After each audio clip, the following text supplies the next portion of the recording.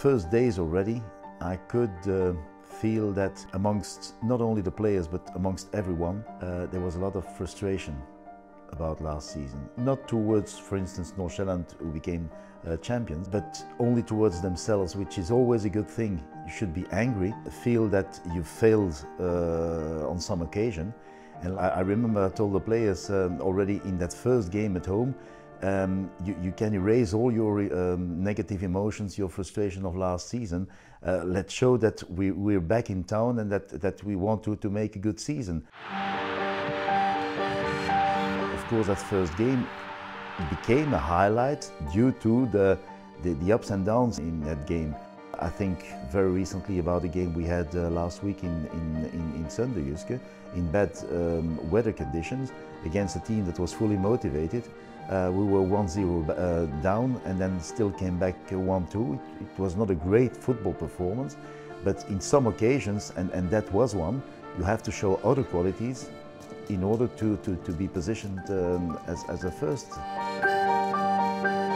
I'm not feeling angry because we lost, for instance, the only competition game up to now, Superliga game up to now in Horsens, but the way in which it happened. We kept on warning the players during the week, and then still you can feel, starting the game, that already you lose half of the points before starting the game, so that doesn't seem quite well.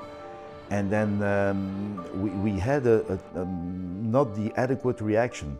So it's not because of the loss that you're deceived, but the way in which you lose. Andreas Cornelius, who was, I would say, practically Mr. Nobody in the start of the season. Okay, it was a good performing youth player, but he still had to prove everything on the highest level. And I think the second one is Nicolai Jørgensen. These are two young Danish players. One of them is totally of Copenhagen, being raised in FC Copenhagen. So I think also that's two major examples for the identity of a club. People can't imagine that a lot of new things coming on you. For myself, it was a first experience living alone abroad.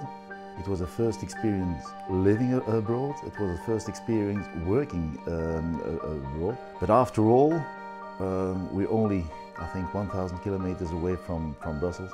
And the few times, I think I went home 2 times, you can't imagine that I already have some problems of adapting in Belgium again to the way of living, which seems so simple, so cool in Denmark compared to Belgium.